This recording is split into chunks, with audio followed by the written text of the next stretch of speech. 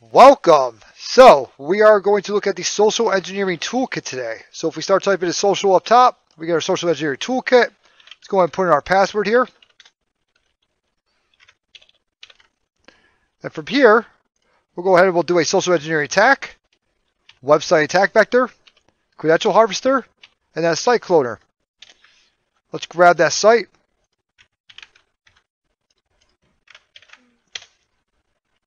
All right, we have this site now, and through social engineering, however else you can attack the person, whatever you're going to do, it does say that credential harvester is running on port 80. So if we go to another window over here, another site here, VM, and we put in 192.168.0.26, we can see that brings up this LinkedIn site again.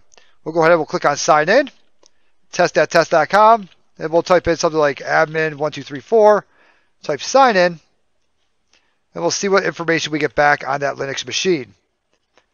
All right, looks like we got quite a bit of information back. So we have this session key of test.test.com and a possible password found of admin1234. So we've now gathered their credentials, and we can go ahead and run our attacks from there.